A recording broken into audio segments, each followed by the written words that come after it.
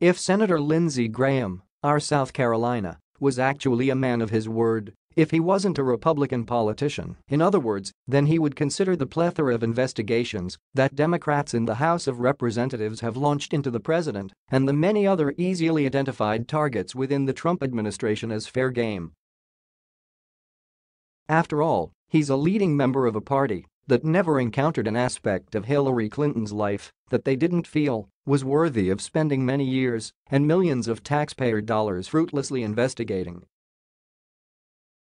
Graham was also the one who channeled Miley Cyrus during the 2016 election campaign by calling Trump a wrecking ball who was destroying the Republican Party's chances of ever attracting votes from Latinx Americans with his immigration policies. Of course, that was before Graham had the political epiphany that led him to become a born-again Trump buttock smoocher. Now, the Democrats in the House are the targets of Graham's demolition-themed proclamations as the senator relayed the heartbreaking emotional toll that those mean Democratic committee chairpeople were causing for Trump with their voluminous document requests.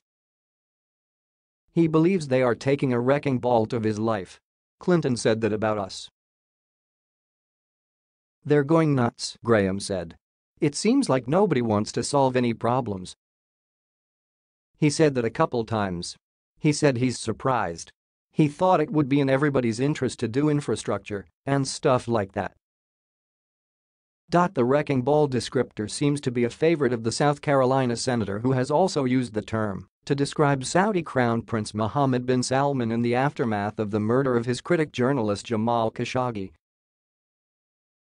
Graham revealed what is perhaps the primary motivation for his reversal in his attitude toward President Trump with a warning to fellow Republican senators who are considering opposing the president's national emergency declaration in a bill recently passed by the House.